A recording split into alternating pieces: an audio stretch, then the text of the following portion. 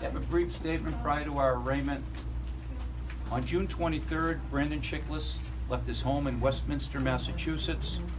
On June 24th, his family members reported him as missing.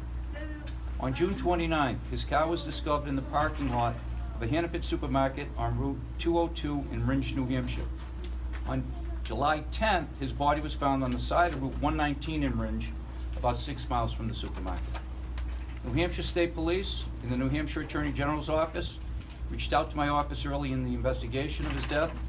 It is believed that Mr. Chicklis, who would have turned 21 years old today, was killed in Ashburnham, and his body was taken to New Hampshire and left by the side of Route 119, where his body was later discovered by a jogger. Mr. Chicklis' cell phone records placed him at 171 Packard Hill Road in Ashburnham, Massachusetts on June 23rd. Several search warrants were executed at that address, and evidence was gathered. Last night, after conducting several interviews, state police assigned to the Worcester County District Attorney's Office and the Ashburnham Police arrested Julia Enright, 21 years old, of 171 Packard Hill Road in Ashburnham, and charged her with Mr. Chicklis' murder.